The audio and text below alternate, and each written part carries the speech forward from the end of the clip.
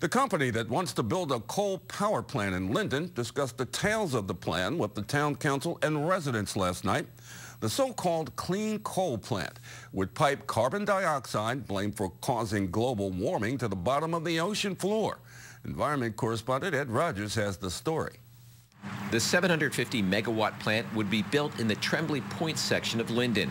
At a hearing last night, city council members were presented details of the plan by former state DEP Commissioner Bradley Campbell, who is a consultant for PureGen SCS.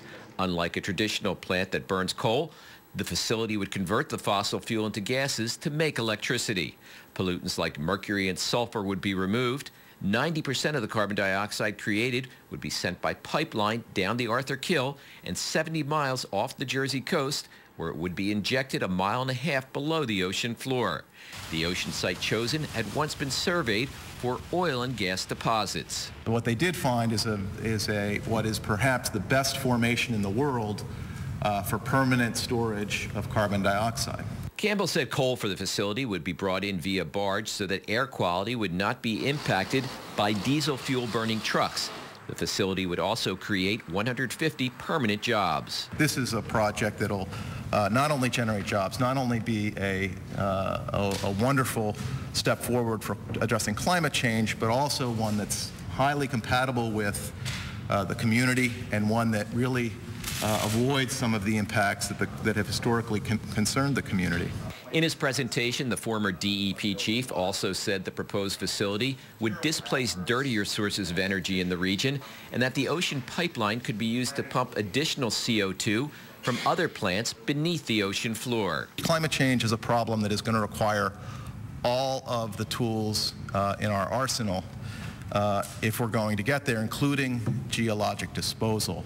And it's one reason why this project is so terribly important. But environmentalists oppose the plan, saying it's too experimental. Only one other plant in the North Sea is sequestering carbon dioxide, and on a smaller scale. This project will create carbon dioxide. It's going to pump it into the ocean. We don't know what it will do to the aquatic life or to the terrestrial life with dealing with the slag here in Linden. They also worry about coal that would come from states where mountaintop removal takes place. Campbell says the company is committed to obtaining coal that isn't mined using that practice. Still, some council members seem to be taking a cautious approach to the plan. What kind of guarantees can you give me for safety? I mean, we're talking a metropolitan area. We're talking not only Linden, we're talking New York City. What kind of guarantees? I mean, you know, I just don't know right now. One resident who lives near the site felt more strongly.